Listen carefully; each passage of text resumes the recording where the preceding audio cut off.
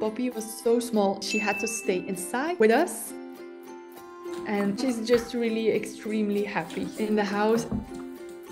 She was like, wow, that coach is amazing. And she was chasing balloons in our living room the entire day until she fell asleep. One time she was like, oh, there is a bed, I can jump on that. And then she started jumping on it and it was so funny. And she was really like, okay, everybody's my friend now.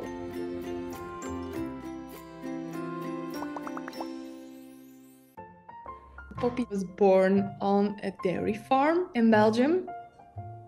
The farmer didn't see any future for Poppy because they already had so many female sheep. I'm founder of Daisyfield's Animal Sanctuary. We are currently caring for 70 animals. He asked if she could come to our sanctuary, and we said, of course, yes. So we started to bottle feed her immediately. She was so small, we had to put a little sweater on. She had to stay inside with us in our living room. And she was really such a sweetheart and so easy. So look at you.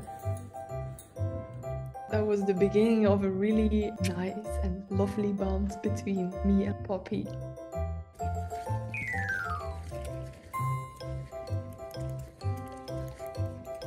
She always asks for cuddles and she loves sleeping in my lap. Poppy! And she really knows her name. When I call her, she's there.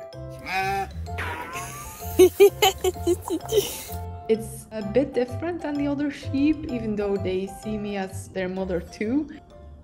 During the day, we went outside together so she can start explore the meadow and the other sheep.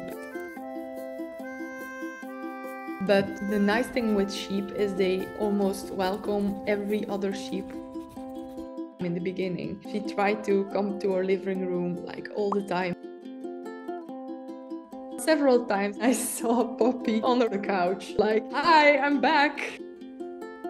But the transition went pretty smoothly. Poppy has like that zest for life that she shows every day, every minute. Poppy! Okay, I'm so happy to be alive, and that's really something. She's such a beautiful sheep.